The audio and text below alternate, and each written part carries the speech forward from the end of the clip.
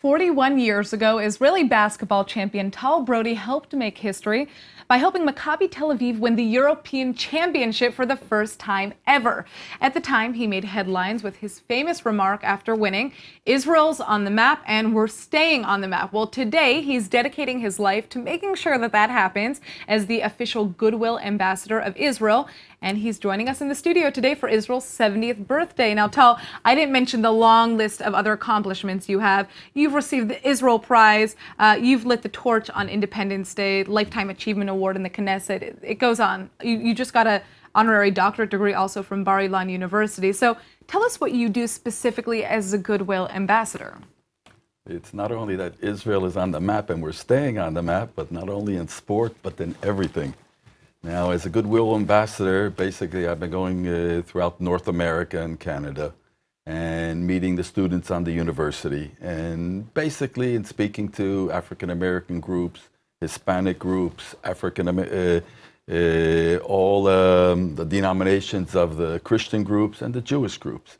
And basically on the campuses, our problem is that our Jewish kids are under, let's say, they're the minority today. There's, of the last decade, the influx of Muslim students on the campuses with the guidance of the Muslim organizations.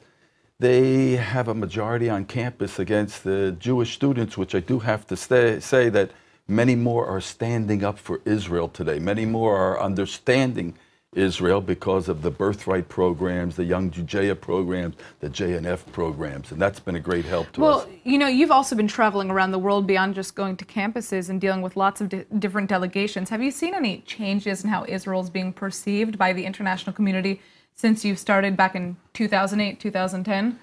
Well, by publicly speaking, the diplomats, they don't really come out in positive statements to Israel because they see what their people see on the television. Unfortunately, the television looks at Israel only from the eyes of Hamas, Hezbollah, what's happening in Syria and Iran. But our life in Israel is completely different.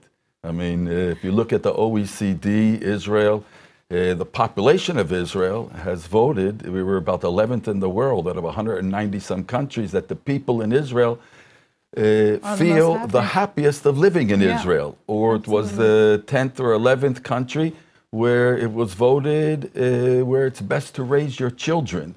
So now, the life in Israel is good. Yeah, and basically. Well, I mean, here's my question for you. Today, what do you view to be one of the biggest challenges that Israel is facing? Well, as far as security, I've been here since the 6 Days War. Never felt unsecure in the intifadas or in the basic wars in Lebanon. We feel secure. It's not 100% anything, and we have problems within normal society that has problems. But as far as Israel itself, I think that we've been progressing. We're the first that come when any type of hurricanes or earthquakes in the world, our technology, our medicine. I mean, the country has unbelievably progressed. We have now the Iron Dome, which keeps us safe.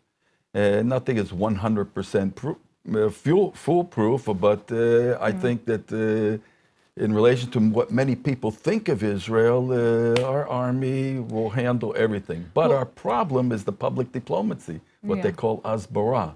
We have good people in all the consulates and all the embassies all over the world, but we're at a minority. As I'm glad that the Christian groups are coming up and helping the Jewish groups on campuses against these demonstrations, because definitely Israel's not an apartheid state, and we don't have walls. We have a security fence, and that security fence is like a Lego. There's going to be a peace agreement. If there's going to be a peace agreement in the future, it could be taken down as it was built. And Israel never built fences. The only fences that were built were from Jordan in 1948, when we were attacked for the first time out of 5 times that this country was attacked. And the UN was the one, that 242, that said that new borders have to be decided between 2 parties. But we need the other party to come and sit down with us to make the decisions where it's going to be and what will be the future of Palestinians and the Israelis. Well, I think, you know, part of your work as Goodwill Ambassador is to kind of open up discussion for where Israel is headed and what the future is. And And we really thank you for joining us today on Israel's 70th birthday celebration. I'm going to let you go now because I know you need to go and party like every other Israeli in the country. Thank you for joining us, Tal. Thank you.